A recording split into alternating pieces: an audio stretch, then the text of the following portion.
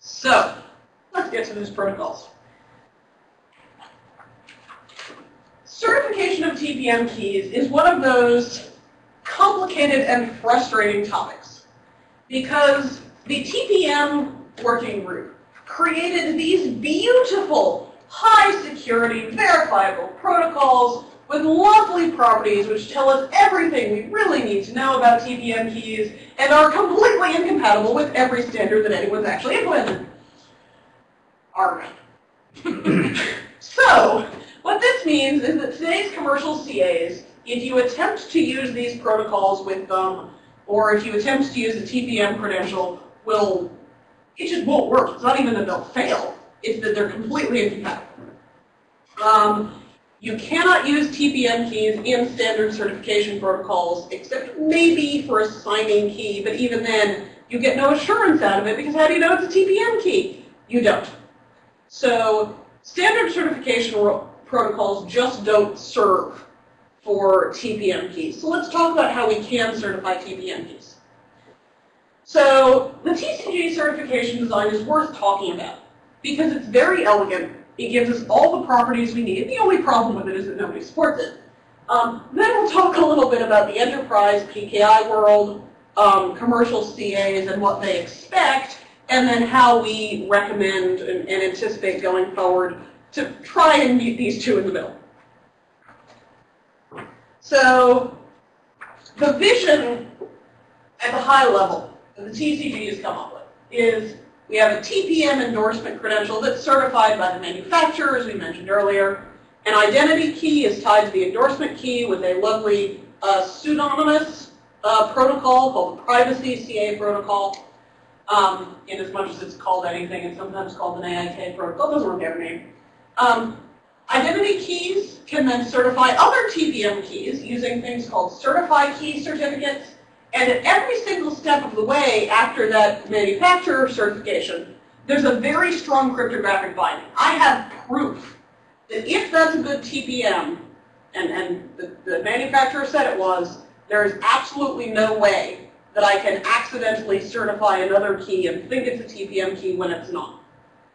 And I can build beautiful hierarchies that don't require a CA to certify every single step, because the TPM can self-certify new keys. So I can do transient keys without any concern that a CA is going to issue the wrong thing or any worry about particular revocation lists. And anyone who receives a TPM key certificate can, in theory, trace back the entire architecture and confirm this is a genuine TPM key and I know why and I trust it.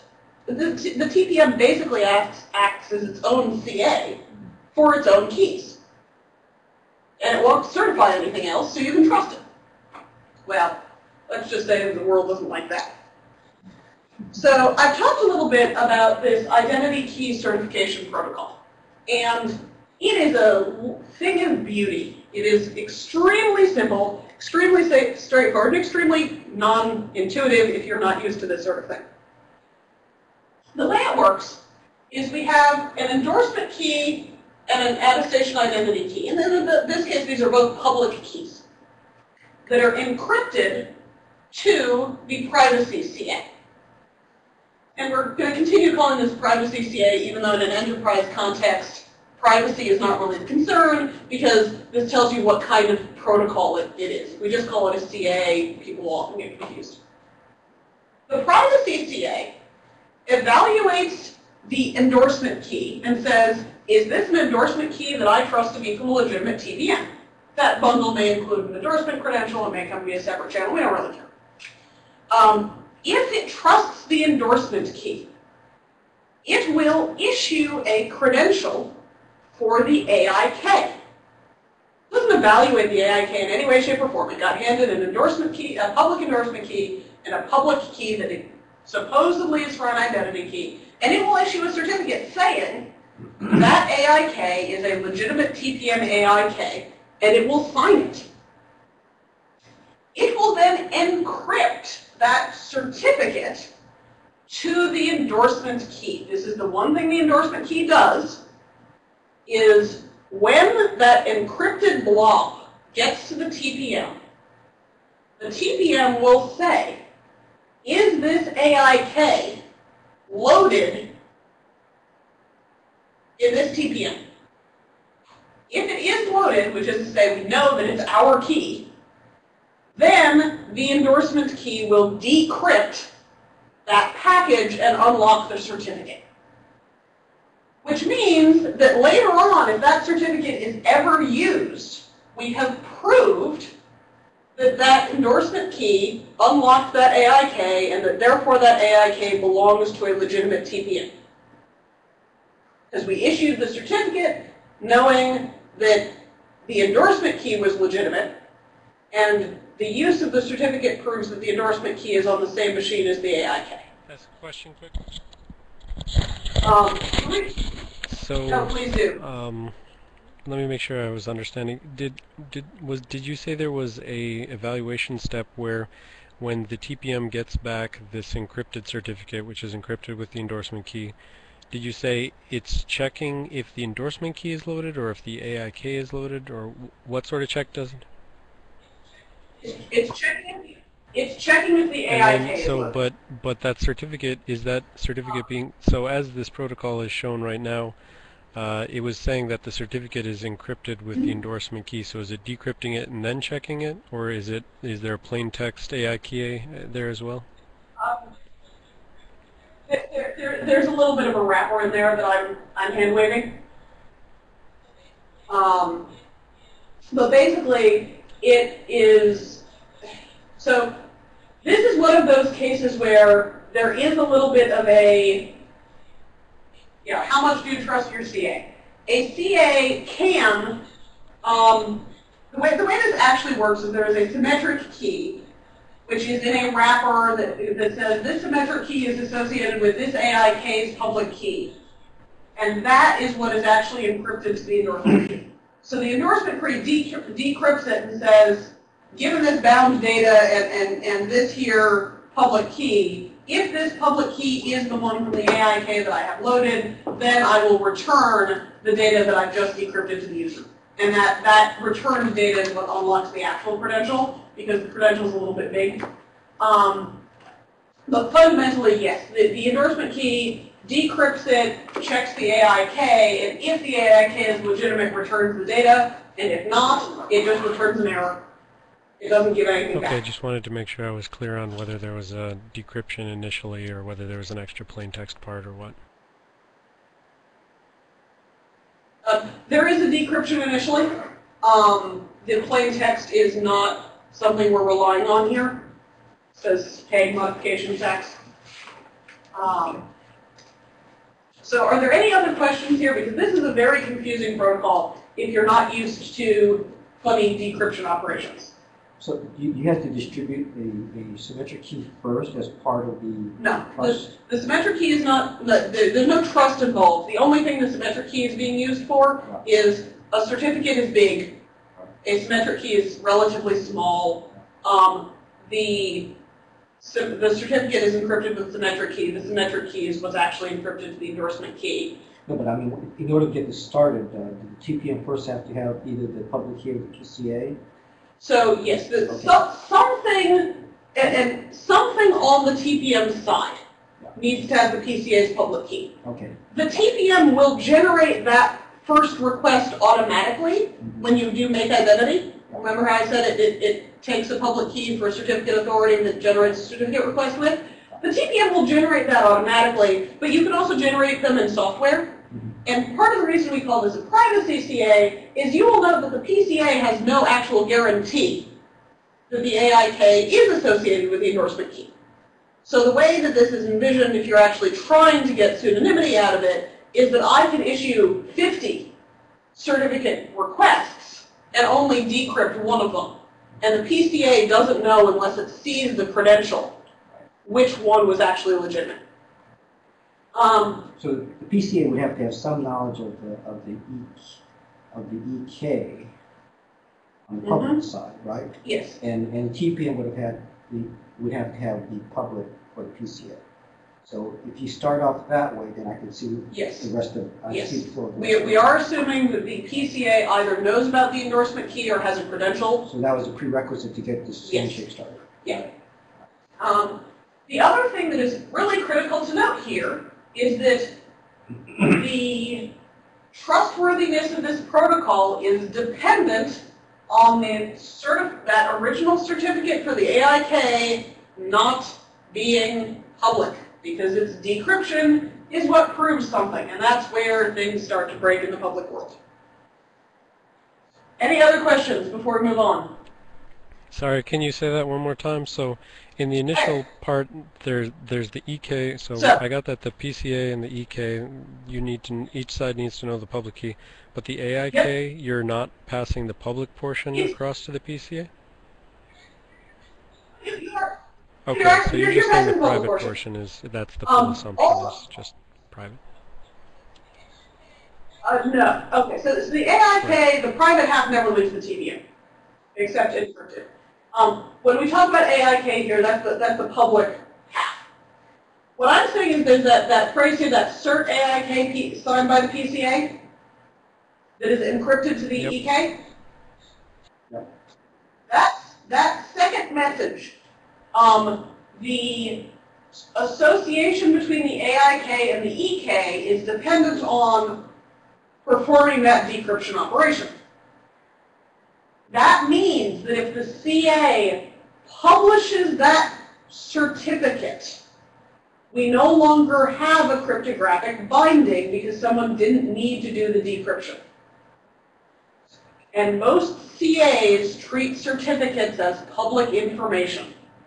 There are CAs that will, the first thing they do with a certificate is they publish it on the web, because certificates are public. And the answer is this certificate is public once the EK has decrypted it. We can just present it like any other certificate. But before then, it actually needs to be treated as secret. And this is a reason that we can't just do a shim of some kind on a standard CA to run the privacy CA protocol, because if that credential ever goes public, we lose the assurances of this protocol. Because the fact that you didn't decrypt it in the PCA, you can rely on the fact that the TPM is the only thing that has the knowledge to do that. Exactly. Exactly. The TPM had to get involved, and the TPM would only do that if that binding was there. Yep. So, once we've got our identity key, we can start talking about certified keys. The TPM certified key command issues a certificate for any non-migratable TPM key. There is a certifiable migratable key where you issue certified migratable key certificates, and we are not getting into that today because it's complicated. This actually meets the vast majority of our needs. Any non-migratable key, a certified key certificate says, this is a genuine TPM key that has the following properties. And the certified key credential includes the key type, it includes the key length, it includes any PCR and locality constraints, it includes anything about the key flags, like what kind of signing key it is. Anything that a remote party might want to know about a TPM key is included in this certificate. And of course includes the public after key. And it is signed by an identity key. That means that if I trust an identity key, and we just had a previous protocol that said, if the endorsement key is for a good TPM, I know that this identity key is also for a good TPM. Well, now we know that if the identity key signs it, we know that this key is a non-migratable TPM key, and we know that those properties are accurate. And again, we can only certify keys that are actually loaded into the TPM, which is our way of guaranteeing that it's actually a legitimate TPM key. I will note, it is impossible to run the certified key command with a signing key or a legacy key. Don't do it. Don't trust a certified key credential that is signed by a signing key or a legacy key. Those are not trustworthy. Just because you can do it doesn't mean you should.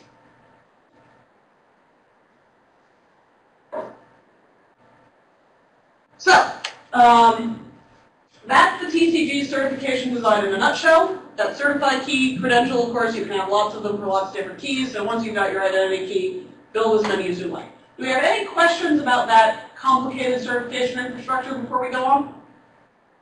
This is probably the weirdest set that we've talked about today, so I just wanted to make sure everyone's comfortable with it. Okay, cool. So, the enterprise world. Enterprises generally seem to speak X509. At least that is what I am informed by the actual PKI experts. Certificate signing requests are self-signed. Certificates are entirely public. And as I said, CAs will often just push them out on the web themselves. In addition, the world is divided into CAs, which can certify anything, and other entities which certify nothing. This idea of a CA that only certifies its keys, which is to say the whole TPM model where it can self-certify things for this own TPM, it doesn't fit here at all. Unfortunately, these are the standard protocols supported by the commercial CAs. So you can already see, hopefully, how different the assumptions that are made in this commercial world are from the TPM assumptions. We're violating the assumption that certain certificates may need to be secret. We're violating the assumption that the TPM is authority on its own keys. We are living in a completely different world. So we can't even try and adapt to the other world by using X509 because almost every TPM key is incapable of creating a self-signed CSR. So no X509 certificate signing requests for us. A CA published certificate obviously breaks the PCA protocol. Whoops. And I will note that the only way to certify identity keys after we've provisioned them is to run that PCA protocol. So we're kind of dead in the water if we can't solve that unless we are willing to accept whatever provisioned identity keys we have for the life of the TPM. Some people are. We'd rather not live in that world if we can avoid it. And the certified key certificates mean that we've got a specialized CA, but nobody in an enterprise context is going to hand out CA certificates to anything that is not controlled by the IT department, because that's just begging for trouble, even if it's a TPM CA. And on top of that, the TPM certified credentials, those are not X509 certificates. They're a funky TPM exclusive format, so you can't even just drop them into applications, even if you could get somebody to certify your TPM as a CA. We've got lots of incompatibilities here. So, where do we go from there? The temporary patch here is certifying keys during provisioning, as I talked about before. You create the key, you walk the public key over to the CA in some fashion, and then you have the CA certify it itself. It doesn't take very much for most CAs to add a different certificate signing request format that happens to not be self-signed. It does take some change, but some CAs already support variations on this option. And realistically, this is a change we have to make no matter what because we need to certify our endorsement keys. So there you go. We are forced to make this minor change. Aren't we glad it's very minor? In the longer term, we'd really like to see extensions to the commercial CAs, or potentially what some folks have suggested, operating a separate CA in a different mode. I am completely agnostic on that. I'm not a certification person. So we are looking at adding a CA extension that treats certified key certificates as a kind of certificate signing request.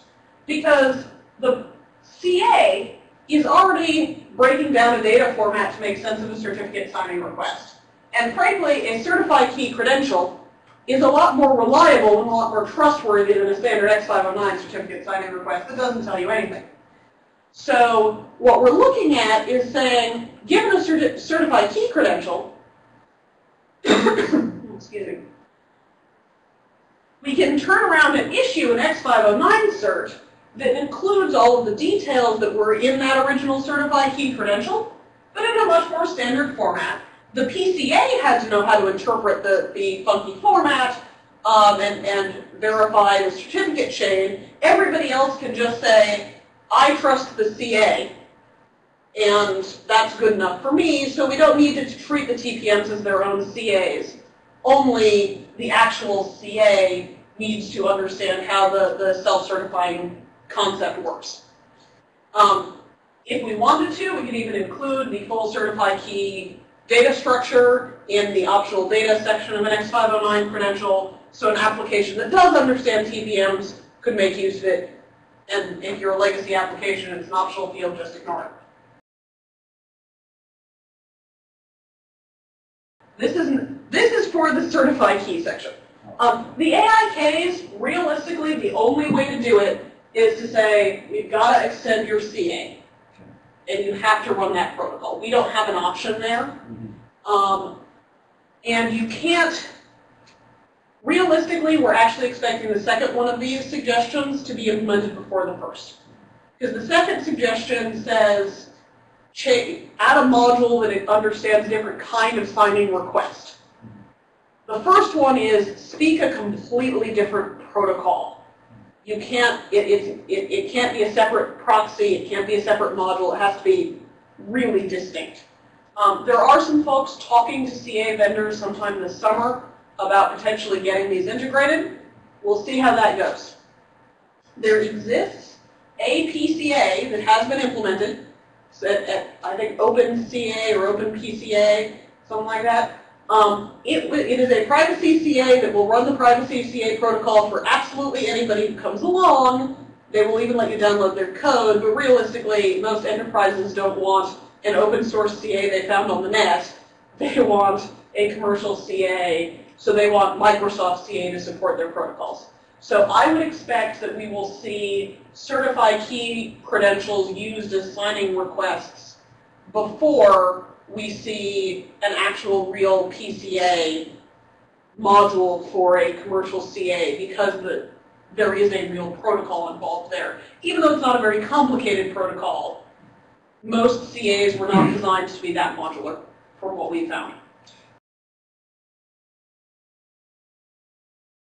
So for the AIK section? Yeah. Well, for the AIK protocol, that credential can be whatever format you like. Okay. So when I issue, if I'm a privacy CA running that protocol, yeah, I can issue X509 certs for the AIK. That one.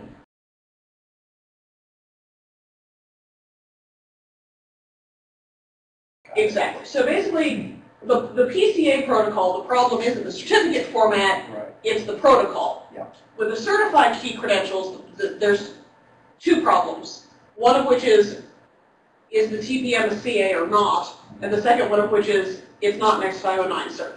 So that's part of why we can do that one as a CA module, where the CA is basically translating a TPM credential to a standard format, standard CA signed credential, versus the other one, which is not the certificate format that's the problem, it's the protocol that it needs to